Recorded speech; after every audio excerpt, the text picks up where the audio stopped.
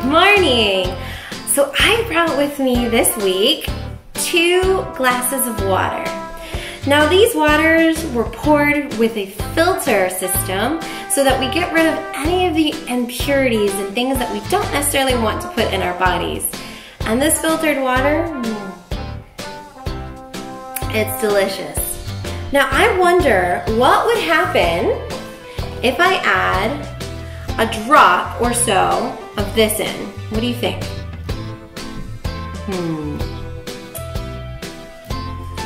So 1 drop doesn't seem to be too bad. What happens if I kind of stir it up?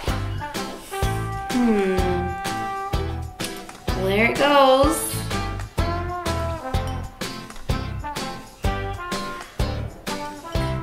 All right, what do you think? Would you want to have this black water or the clear water?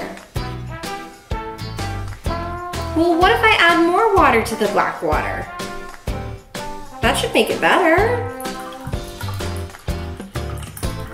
Yeah, it made it a little bit better, but I don't know. I don't know if I'd want to drink this. And you know, our reputations are kind of like that. So a reputation is what someone feels or thinks when they hear your name or see you around the room. And we want to try to have a reputation like this clean water. And it says in Proverbs, in the book of the Bible, that a good reputation is more precious than silver or gold.